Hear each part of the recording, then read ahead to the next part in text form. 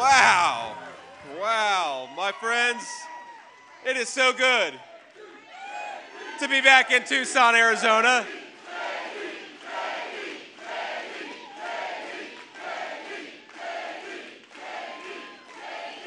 It is so good to be back in Tucson, Arizona. And in just 2 weeks' time, or as we used to say in the Marine Corps, 13 days and a wake-up, we're going to make Donald Trump the next president of the United States, and it's going to start right here in Arizona. Now, we have some great dignitaries. You guys have some great local leadership. I want to give them a shout-out before we get started. We've got Chairwoman of the Arizona GOP, Gina Swoboda. Where's Gina at? Hey, Gina, thank you.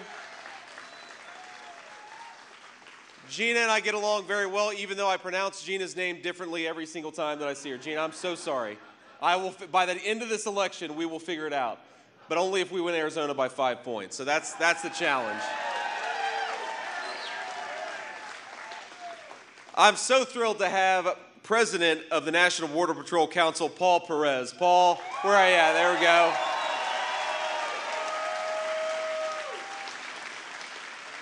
Paul and his agents are doing a hell of a job despite the fact that Kamala Harris is a disaster. Let's win to give Paul Perez the leadership that this country deserves. Some real border security with Donald J. Trump. And we've got the Vice President of the National Border Patrol Council, Art Del Cueto. Art, thank you so much, man. It's good to see you. Think about it. These guys are doing such a good job keeping us safe. They're doing such a good job despite the fact that the Vice President of the United States is their border czar and is committed to open borders. Don't we need to give these people a president who fights for them instead of fighting against them? And that's what Donald Trump is going to do. Now, let's talk just a little bit about Kamala Harris, shall we? And Now, I've got the easiest job in American politics, if you think about it. Because Jesus is Lord, thank you, ma'am.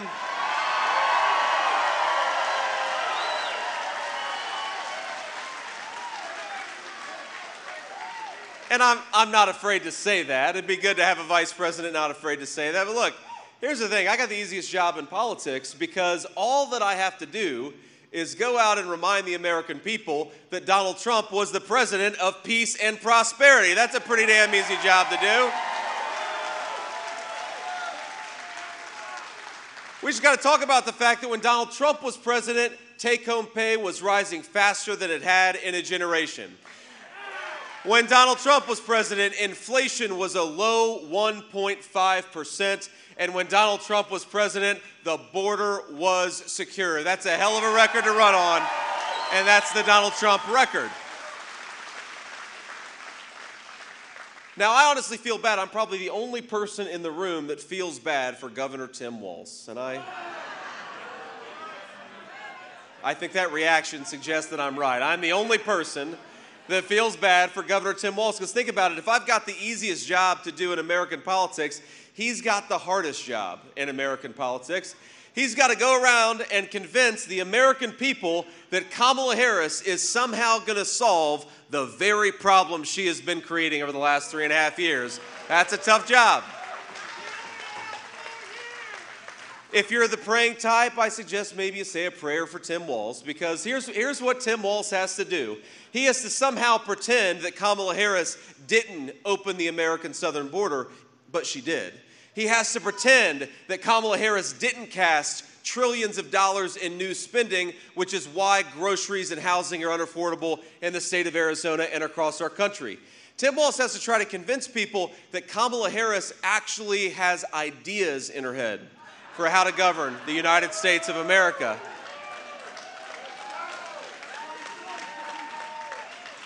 And I think all of us with common sense, when we see Kamala Harris say things like on day one, she's going to tackle the affordability crisis affecting American families, a lot of us are saying, Kamala, day one was 1,400 days ago. What the hell have you been doing the whole time? Go do your job. Stop talking about how you're going to do your job.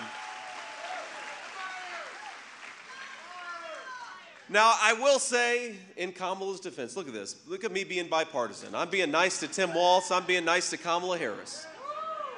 In Kamala's defense, I think that every time she does an interview, we gain about 100,000 votes. So Kamala, keep on doing those interviews, whether they're softballs or not. And I don't know if you've seen some of the softball interviews that she does, but you know, the problem, I know we have some baseball fans in the room, right? We've got some baseball fans. The problem with a softball interview is that you still got to be able to hit a softball. And I don't know if Kamala Harris could hit a T-ball based on what we've seen over the last couple of weeks.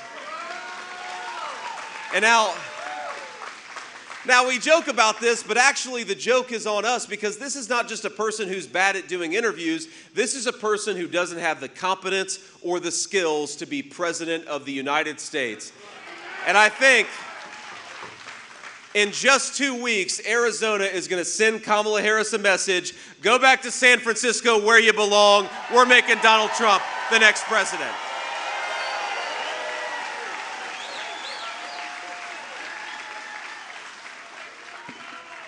Now let's just talk about the economy for a little bit, and then I want to talk about the open border of Kamala Harris. Because of course in Tucson, we've got some of the biggest problems with the open border that we've had anywhere in our country. But think about how bad the inflation and affordability crisis has gotten under Kamala Harris's leadership. We've got average Arizona families are spending $1,000 more a month today to buy what they could have bought when Donald Trump was president.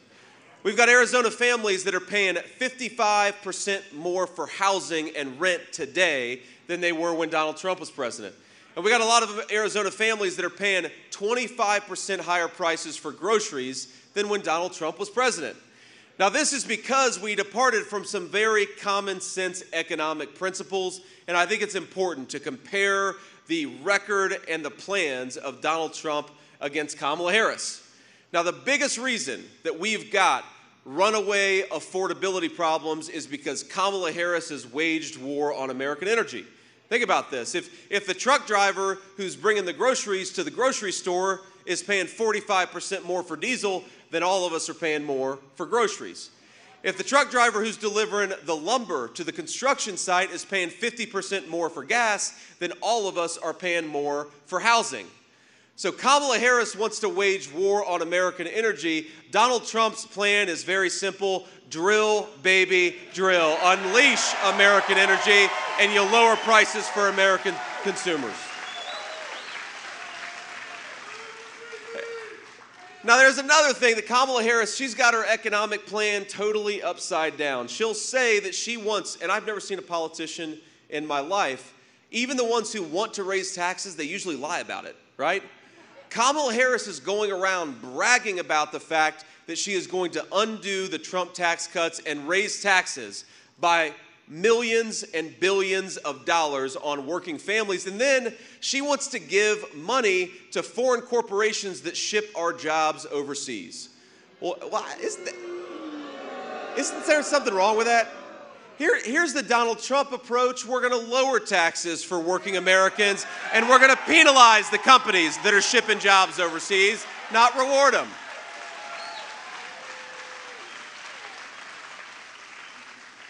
You know, Kamala Harris, she wants to impose so many regulations on our workers, on our businesses. There have been hundreds of billions of dollars of additional regulations that have nothing to do with clean water or clean air. Donald Trump and I, we believe in clean air and clean water. We also believe that we can have a growing economy while protecting our workers and protecting the jobs that they do. That's a big difference.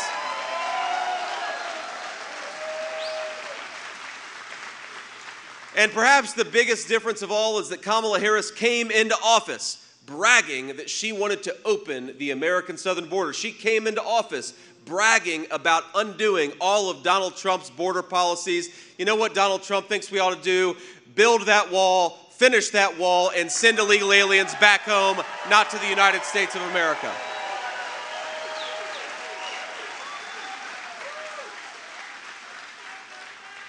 Now, there is this crazy thing that Kamala Harris keeps saying. And you know, if you think of her campaign, if you pay attention to their campaign, she never talks about how she's going to lower grocery and housing prices for American citizens because she doesn't have any plans to do it. And most importantly, she's made the problem worse over the last 3.5 years. She'll never talk about how she's going to bring peace and stability back to the world with her foreign policy because she's been in office for 3.5 years and the world is on fire right now. So every time they ask her a question, every time they put a microphone in front of Kamala Harris and they ask her what she's going to do, she'll say, well, I grew up in a middle-class family. Or increasingly what she'll say is she'll talk about Donald Trump. And the audacity for a person who's been in power for 3.5 years blaming Donald Trump for her failures, I'd like to have a president who takes some responsibility for themselves and their leadership, and that's not Kamala Harris.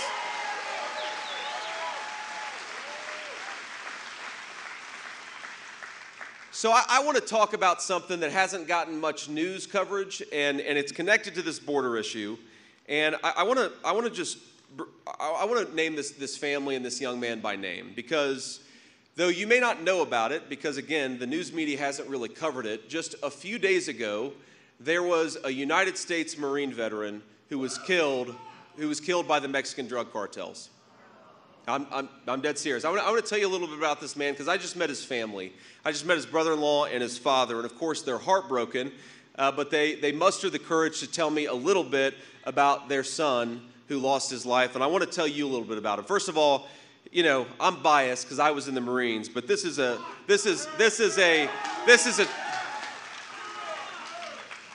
tall, good-looking guy, one of our very best, and his name was Nicholas Douglas Quetz. And he was murdered. He was visiting somebody in Mexico. They were going to do some beach activities. He got stopped by the Mexican drug cartels, and he lost his life. And one of the things that we have to appreciate is that what the cartels are doing, my friends, it's not just affecting us north of the border, it's affecting everything north and south of the border.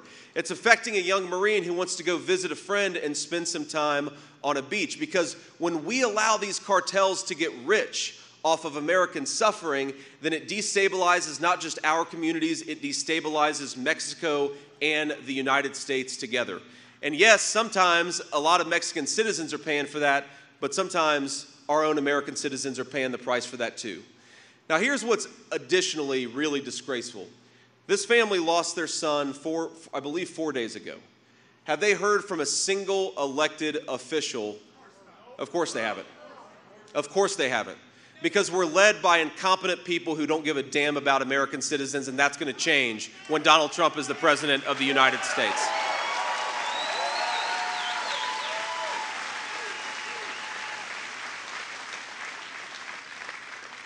You know what else they told me is that they believe, and apparently American authorities believe, that they actually have the name of the person who killed this handsome young Marine.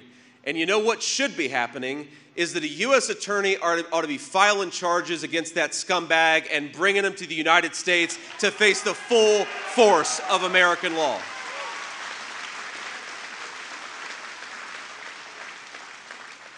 So, gentlemen, I hope to the family of Nicholas, I hope that by talking about this today, we brought some attention to what's going on.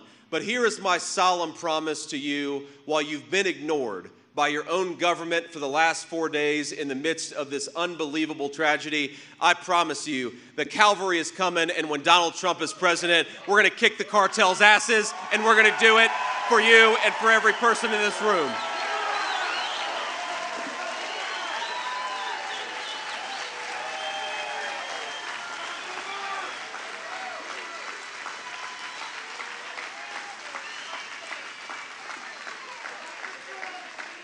Because, you know, I appreciate the show's support, and I just cannot believe that we've gotten to a point where, thanks to Kamala Harris's policies, we've turned Mexico into a narco state on our southern border. The cartels, in some ways, are more powerful than the local Mexican authorities, and that is injuring, it's killing, and it's making our citizens less safe. This has got to stop. You're sick of it, and I'm sick of it, and it's going to change. In 2 weeks, it's going to change.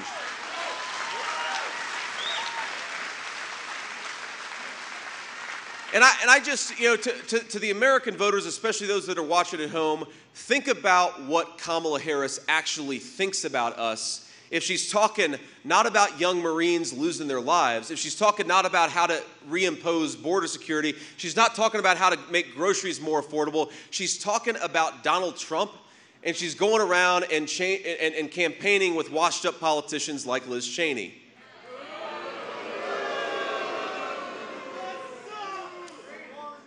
She's betting on all of us being dumb. And you know what Donald Trump and I are betting on? We're betting on all of the American people being smart and patriotic and kicking Kamala Harris to the curb, which is exactly where she belongs.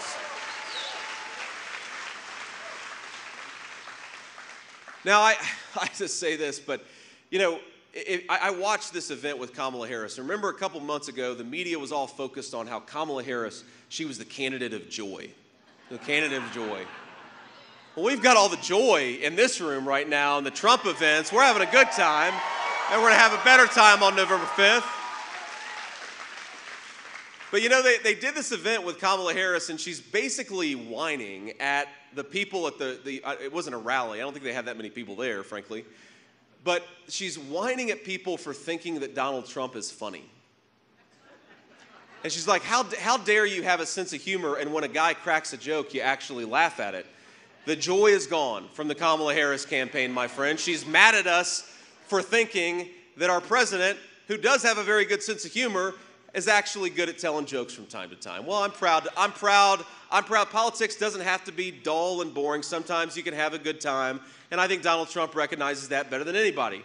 But watching her up there, complaining at her fellow citizens for laughing at jokes, all I could think about was she doesn't come across as a president, she comes across as a vice principal who's very disappointed. She's very disappointed in us. She's very disappointed that we laugh at jokes from time to time. She's very disappointed that we want to pay lower prices for groceries and housing. She's very disappointed that we want to close down southern border. And she's very disappointed that in 2 weeks we're going to tell Kamala Harris, you're fired, get the hell out of Washington, D.C.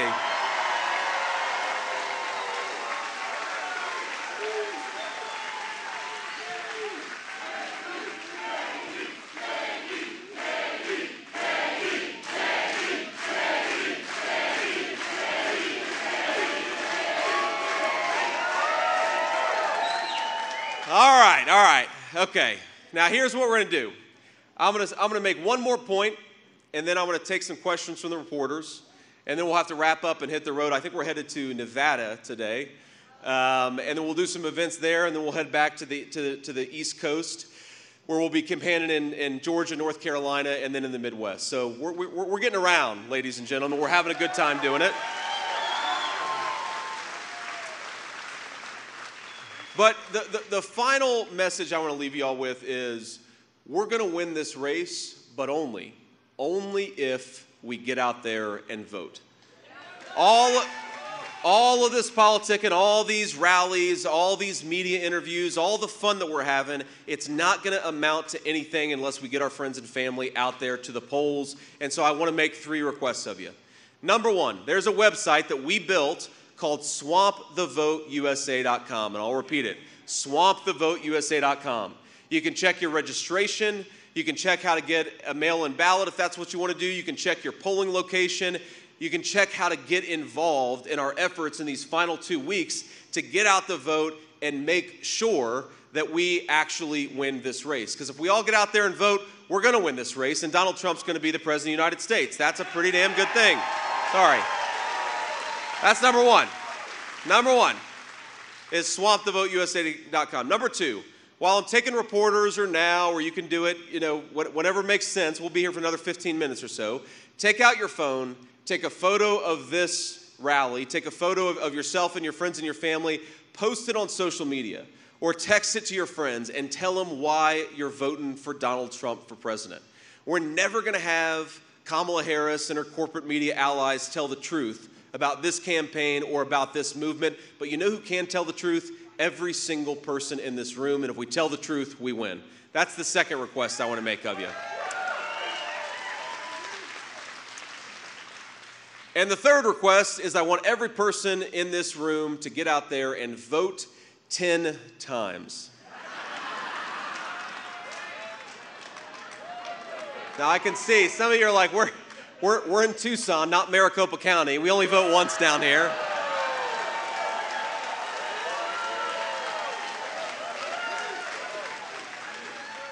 But we're going to vote in Maricopa County and here in Tucson. We're going to vote 10 times the legal way.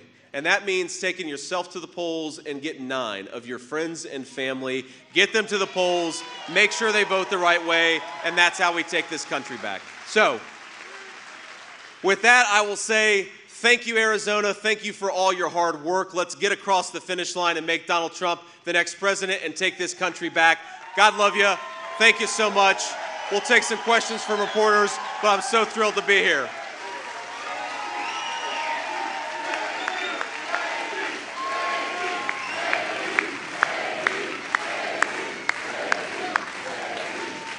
All righty. Okay. Thank you all. Thank you all. Let's start with the local reporters. We'll get to the national folks if we got a little time. Semper Fi. God bless you, sir. Hello, Senator Vance. My name's Renee Romo. I'm a reporter with 13 News here in Tucson. Thank you so much for taking questions. My question to you is just as you were talking about your ticket's economic plan, former President Donald Trump has said that he would impose high tariffs on Chinese goods if he were to take office. However, a number of economists have said that that would increase the prices of foreign goods here in America. What do you say to any voters that are concerned about this? Yeah, Renee, I think, look, it's a fair question. It's an important question. But the very same people who said that Donald Trump's tariffs aren't going to work are the very same people that said that we should let China into the World Trade Organization. They were wrong about that. They're the very same people that said it would lead to more American prosperity if we shipped all of our industries and manufacturing base to China, and they were wrong about that. And they're the same people that have led to the evisceration of the American middle class, and they were wrong about that. Donald Trump and I are going to rebuild the American middle class, and we're going to do it by fighting back against the Communist Chinese Party. Now here's what's so important about this, Renee, is look, think about this. If you take 2 factories and 2 sets of workers, in America, we want those factory workers to have good middle-class jobs. We want them to be able to support a family and buy a home with those good middle-class jobs. In China, they're willing to pay their people, sometimes literal slaves, $3 a day. And you ask yourself, well, if they're going to make it for $3 a day and we want to pay our people good middle-class wages, how do we fight back against it? And the way that we fight back against it is to say, if you want to bring that slave labor made crap back into our country, you're going to pay a big fat tariff, and that's how we're going to protect American businesses and American workers. And the one final point, the reason I don't put too much stock, and by the way, there are plenty of experts that think that Donald Trump's economic plan is the way to recreate prosperity in this country. I think Donald Trump is going to unleash a golden age of opportunity and the American dream in this country. We got to get there first, of course. But those same people, you know what the people who say they don't like Donald Trump's economic plans, they ignore the fact that Donald Trump put big fat tariffs on China during his first administration. And inflation was the lowest it had been in 40 years, and take-home pay was going up. So my response to people who criticize Donald Trump's economic plans is the proof is in the pudding. Are you better off than you were 4 years ago? Because I think for most Arizonans, they're saying no. So let's change directions. Let's go back to the policies that worked. Let's go back to Donald J. Trump's presidency. Thank you, ma'am.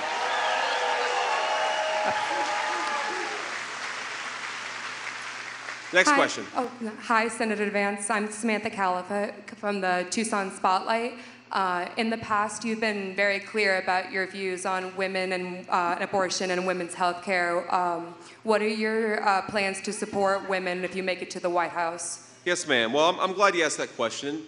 Look, I grew up in a family where we also often didn't have a lot of money. In fact, most of the time didn't have a whole lot of money. And I grew up in a neighborhood, frankly, where I saw a lot of young women who chose to terminate a pregnancy because they felt like they didn't have any options. And what Donald Trump and I believe is that we want as many American families to have as many children as they want to, and the best way to do that is to give young women more options. Don't make them feel like there's only one choice out there. Let's promote a true pro-family country. Let's make...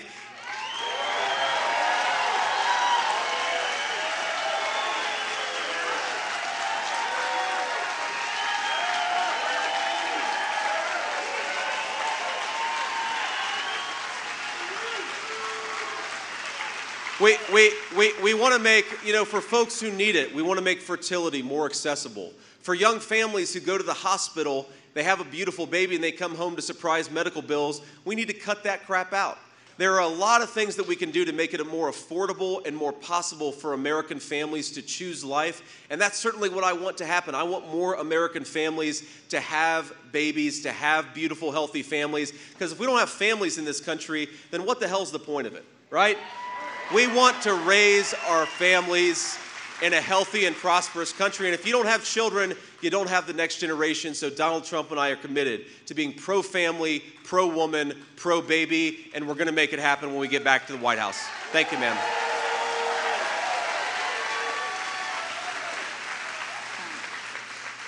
Hi, Senator. My name is Natalie Robbins from the Tucson Sentinel. So when your running mate Donald Trump was here in Tucson, he planned to launch one of the largest mass deportations in our history.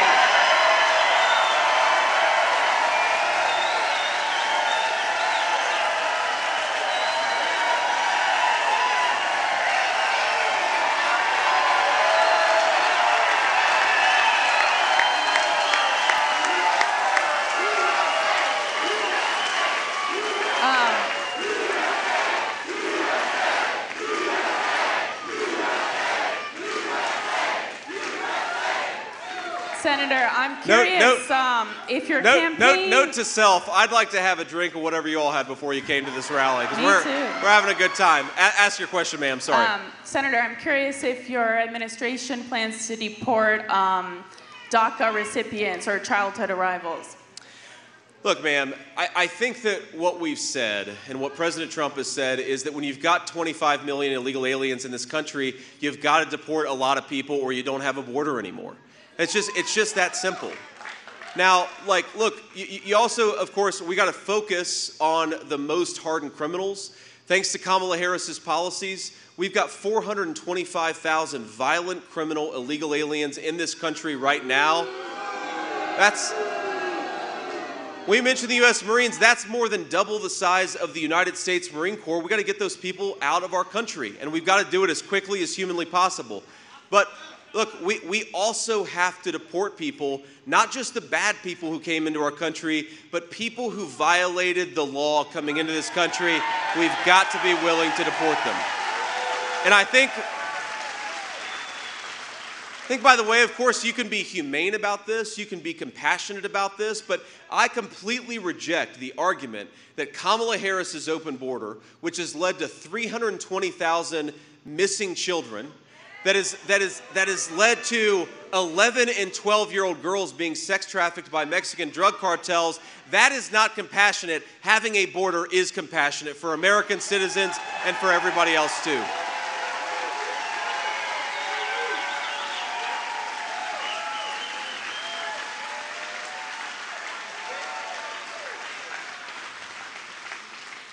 Next question. Senator Vance, John Washington, Arizona Luminaria, a related question here. So would you consider also re-implementing the family separation crisis? When you talk about closing down borders, would that also include potentially ending the refugee program? Well, look, there's a couple things there. First of all, there's not one refugee program, right? We have multiple different refugee programs. And the problem is that Kamala Harris has granted mass asylum and mass parole. That was never what these programs were meant for. Now, we're not talking about a guy who, worked with American troops and is a good person, has been properly vetted, and you handle those cases on a case-by-case basis. We're talking about Kamala Harris giving legal status to millions of people. That's illegal. It's also disgraceful, and is one of the reasons why we have probably thousands of terrorists in this country right now, is because she's not doing her job. Now, the second question here is, I find that even the premise of the question a little unusual, because you talk about, are you going to re-implement child separation? Well, the Department of Homeland Security has said they've effectively lost 320,000 children. Now, some of them hopefully are at home with their families, but we know that a lot of them have been sex trafficked, a lot of them have been used by drug mules. The true family separation policy is Kamala Harris's open border, and Donald Trump is going to change that.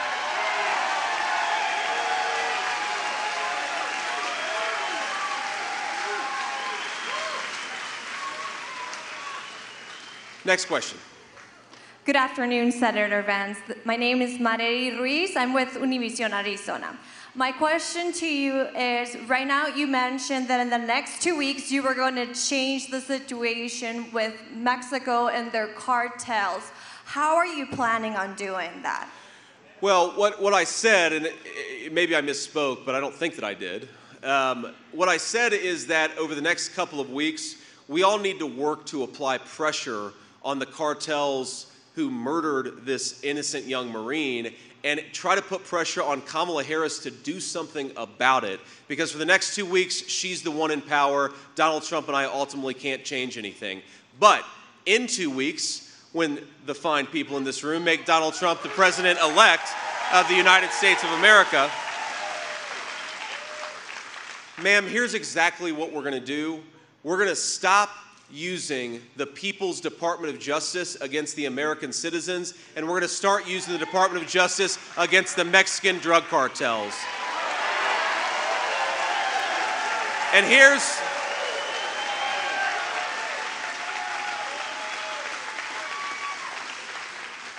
the other thing. I think we've got hundreds of thousands of very fine Marines, soldiers, sailors, and airmen who are pretty pissed off at the Mexican drug cartels. I think we'll send them to do battle with the Mexican drug cartels too.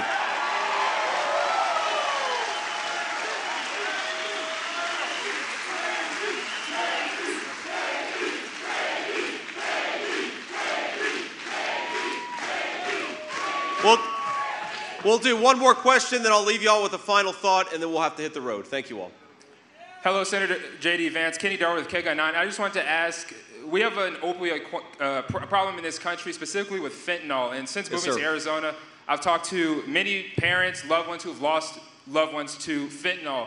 What is the federal government's role in addressing the issue, and how exactly do we combat that issue, especially for a state like Arizona, where most, if not all, of that fentanyl is coming through our border? Yeah. Well, let me say a couple things. First of all, this is a humanitarian catastrophe that should be the biggest story in every national news media story and interview. They want to talk about 2020. They want to talk about something that happened 6 years ago. They ought to be talking about the fact that 100,000 of our people, many in the prime of their lives, are dying. It is a disgrace, and Donald Trump is going to do everything that he can to fight it. That's where we're going to start. Now you ask how. How do you do that? Look, the number one reason why we have so much fentanyl in the state of Arizona, but also all over our country, we got to talk about it. This crap is manufactured in China because it's tough to manufacture, and then it's brought into the United States of America by the Mexican drug cartels. You need to have a president who goes to China and tells them what's what, stop manufacturing this crap, and then you need to have a president who sends the U.S. military to battle with the Mexican drug cartels. Get this poison out of our country. That's what we got to start with.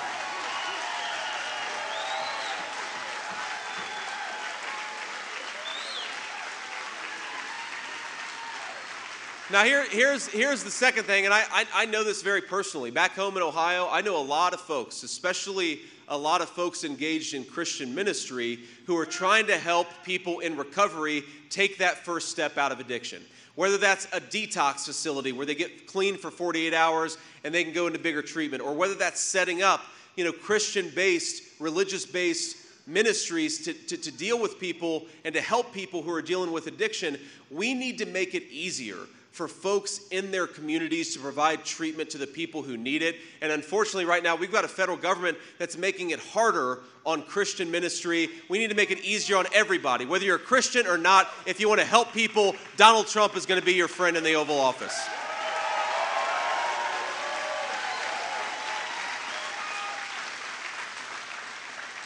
So on that note, let me just give you some sense of the stakes here. And again, we got to get out there and vote. That's the most important thing. We've got to get out there and vote, and we've got every opportunity to do it. You got mail-in voting, you got early voting, you got election day voting. Look, I don't like election season. I like election day, but as Donald Trump says, it is what it is.